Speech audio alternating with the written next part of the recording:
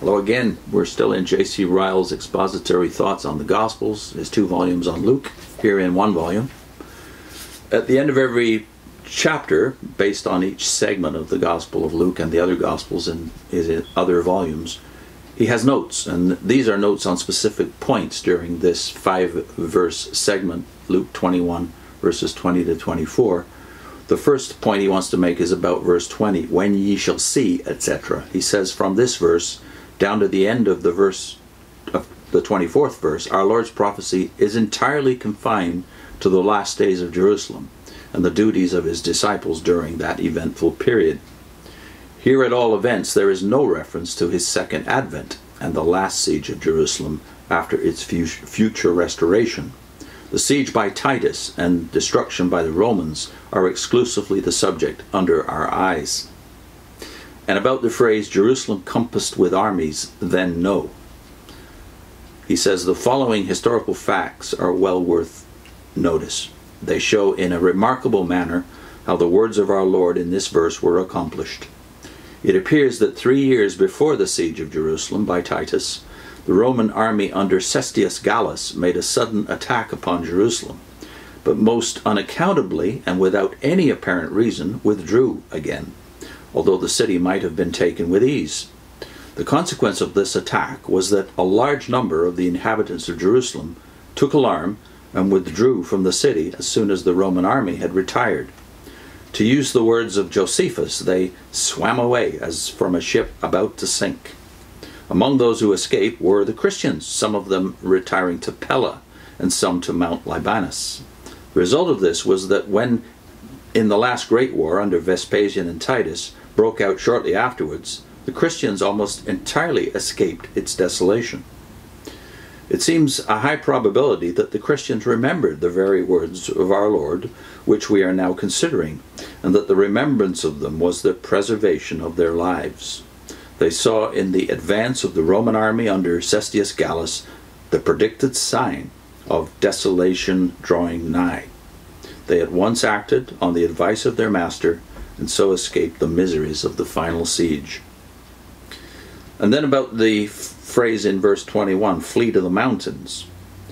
Another commentator, Major, remarks, quote, these were the mountains to the northeast of Jerusalem, towards the source of the Jordan, which was in the territories of Agrippa, that is Herod Agrippa.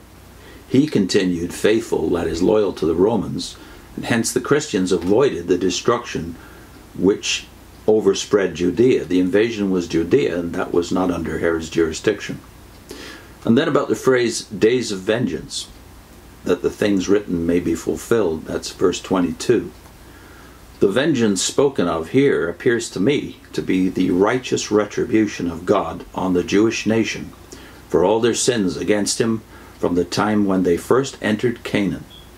I cannot confine it to vengeance for the sins of the nation during the last few hundred years of their existence after the Babylonian captivity.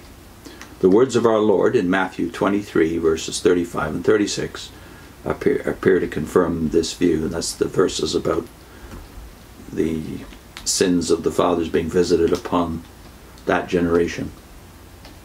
The things written appear to me to include all the heavy judgments foretold in the Old Testament as coming on the Jews, and to begin with the 26th chapter of Leviticus.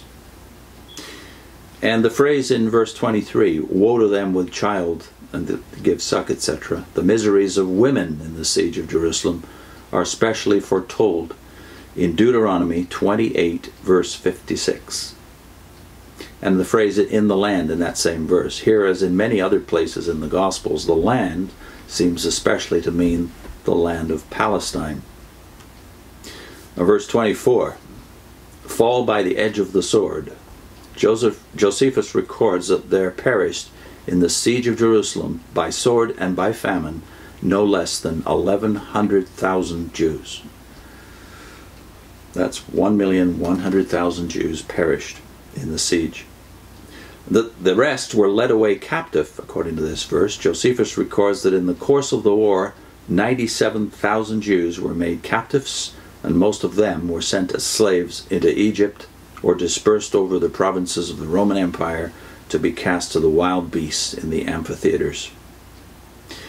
And then to the phrase that is dispute among even followers of Pastor Russell. Russell believed that it was to be literally understood, and his successors to this day do not believe it's to be literally understood. The phrase Jerusalem trodden down of the Gentiles. This expression means that the city of Jerusalem shall be possessed by Gentile nations and cruelly oppressed as a captive city until the Jews shall be restored to their own land, which is what Russell and early Rutherford expected, to the point that Rutherford even wrote a book in 1925 released called Comfort for the Jews. How literally, Ryle says, how literally and exactly these words have been fulfilled, all readers of history know. In spite of all the efforts of the Crusaders, Jerusalem has almost always been a city trampled underfoot and cruelly oppressed by Romans, Greeks, Saracens, and Turks from the time of Titus down to the present day. This is 1858 again, so Ryle did not see an end to that, but it happened shortly after he died. Until the times of the Gentiles be fulfilled. Now he gets down to the various options here with this expression. This expression is variously interpreted. First interpretation, as with Bishop Pierce, they put a vague general meaning on it and say it signifies till the Gentiles have done all which God intended them to do. The second interpretation, some think with Hammond that it refers entirely to something already past, and that it was accomplished after the days of the Emperor Hadrian, when a church composed of Gentiles, Christians, and converted Jews was set up at Jerusalem and flourished for a short time. The third option, some think with Whitby and Newcomb, that it refers entirely to things to come, and that the time of the Gentiles will be fulfilled when they are all fully converted to Christianity. That is a worldwide conversion of Gentiles. That was once fashionable, that idea. I should say a worldwide conversion of Gentiles to Christianity. Believe it or not, there was a time when a lot of Christians believed that. It's a version of prophetic interpretation called postmillennialism. And then there's the fourth option, the true view, according to Ryle. I believe to be this: the times of the Gentiles I regard as the period between the first and second advents of Christ, during which the Gentile nations have a day of visitation and enjoy the privileges of the gospel. These times will come to an end at last, as the old Jewish dispensation did, because of the hardness and unbelief of the Gentile churches. They too, because they continue not in God's goodness, will be cut off.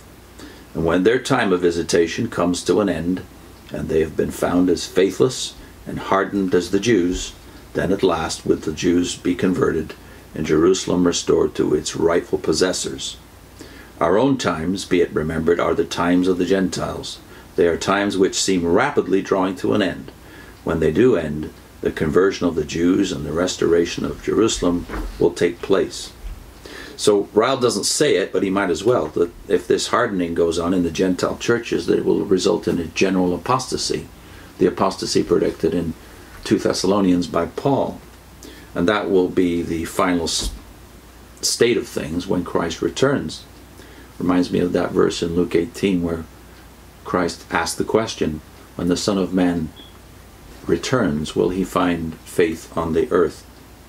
Well, Ryle died in 1900, and 17 years later, Jerusalem was captured by the British Empire under Allenby.